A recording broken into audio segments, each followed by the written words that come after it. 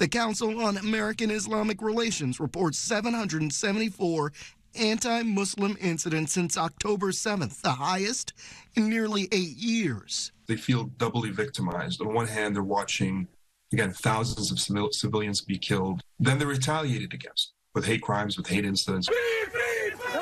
Just this week near Chicago, dueling rallies turned violent, and earlier this month, a 6-year-old Palestinian-American boy was stabbed to death in an alleged hate crime. His mother, stabbed more than a dozen times, now home from the hospital and urging people to pray for peace.